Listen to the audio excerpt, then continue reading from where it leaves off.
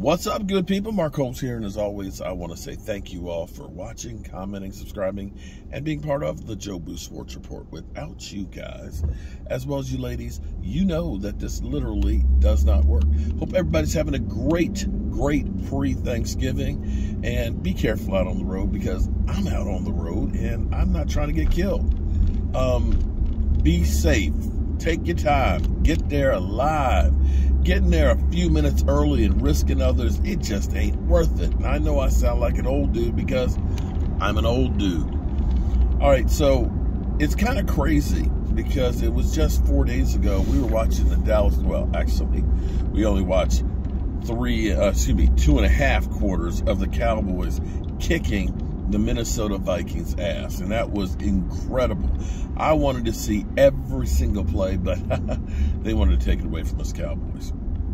But it's all good. It's all good. We have another one of those weekly honors for one of our players. We have Tony, you call it, I haul it, being Offensive Player of the Week, which is not surprising. He has been beasting out. I mean, just beasting.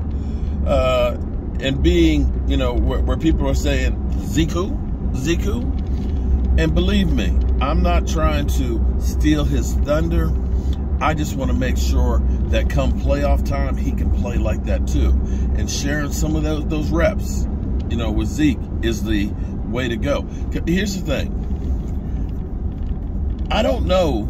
I could be wrong. Because some people say, man, you know, you need to get him 30 carries a game. No, dog. No. You're going to wear him out. You know, in the same way we saw Fletcher Cox out there sucking wind for the Eagles, there's a certain number of plays that are optimal, okay? You have too many, you're not as effective. You know, after you go over a certain amount, your body is tired, you're fatigued, and you're putting more wear and tear on the body. And so he had 15 runs, and I don't know how many pass plays that he ended up having. But, you know, getting him about 20 touches, I don't think you want him to have more than that. And he's just been a beast. He is better than, you know, as far as overall running back. The last 5 weeks or so, he's been better than anybody else out there. And I'll take that even with Barkley. I know Giant fans will disagree with me and say I'm crazy because, you know, they're always so sensitive when you compare, you know, one of our players to one of their great players and stuff. They get all butthurt, you know, just like when we say Micah Parsons and LT, you know, in the same sentence. How dare you? How dare you? Bad Dog literally lost his damn mind. In fact, you know what? I think I'll do a video about Micah Parsons and LT again. Just to kind of, since we got Cowboys, Giants tomorrow, just to kind of, you know, mess with them a little bit, because we know how they are. They'll get butthurt and tell me, you're crazy. He's nothing like LT. Actually, you might be right. I think he might even be possibly better. But be that as it may, we're not talking about Micah right now. But I'm going to trigger Giant fans. I am going to trigger Giant fans later because that's what we do here. All right, good people, I am going to pick up the big sub. Originally, and I didn't last year. I didn't do a big sub last year. In fact, I usually don't even cook chicken wings on Thanksgiving. You know, I figure you got turkey wings, but you need that, you know, chicken wings for it. But the Cowboys have not been winning on Thanksgiving. So we got the big sub, and at first I was just going to go ahead and take the big sub, and I said, we'll just put the big sub down here, and, you know, we're going to have all the other stuff up there for Thanksgiving, so what do we need the big sub for? And that's when my wife was like, hold up, you know, those leftover sandwiches are pretty good.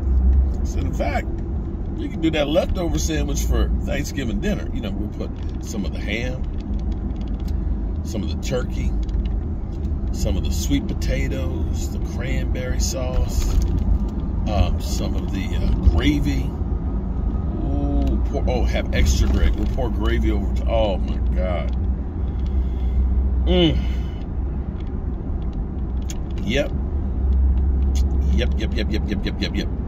that sounds like a winner chicken dinner. So that's what we gonna do. All right, good people. Hope you're having a great day, and we'll probably be doing a live stream later tonight to make up for our Saturday stream. Although we could just do our Saturday stream on Saturday. We could do both. Maybe we do both. But I'm going to be doing some of the prepping for a Thanksgiving meal.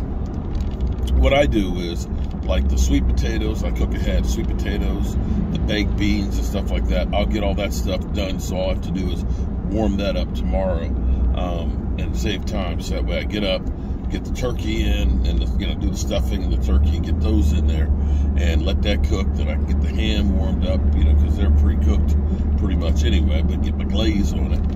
And then boil my potatoes tomorrow to go ahead and make the mashed potatoes. So I'll get some of the stuff prepped today. Then all I got to do is warm it up tomorrow. And that's all I got to say about that. All right. And hope you all have a great day. Peace.